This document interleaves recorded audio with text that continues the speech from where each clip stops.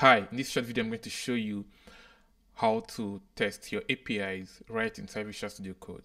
What this does for you is that you end up reducing the amount of context you have to switch to other third-party applications like Postman when trying to test your API endpoint.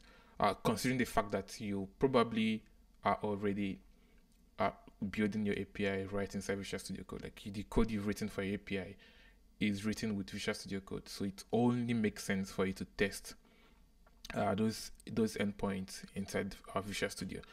Now, to do that, the first thing we have to do is to install this third-party extension called REST Client. I already have it installed, but if you don't, you should see an option to install it right here. Now, once you do that, that's literally everything you need to do to set up at least. But then to actually start testing an endpoint, we need to create a .http file. Let's call that just test.http. That should be fine. Now, once you have this created, we need to make a, let's do get request instead to probably GitHub API. I'm just going to make a request to my to get every information about me. This is my GitHub username. This is the endpoint for making requests to get a username, to get a user's details from GitHub.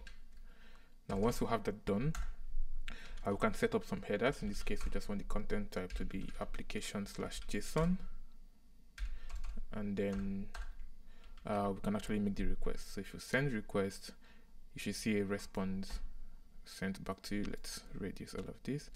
And you should, the first thing you would see are all the headers that came from that request.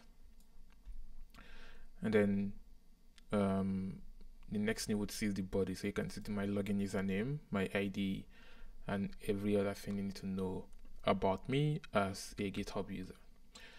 So you can imagine this also works locally for probably Node and Express or whatever type of API you have running on localhost. So go wide with it, try out different things.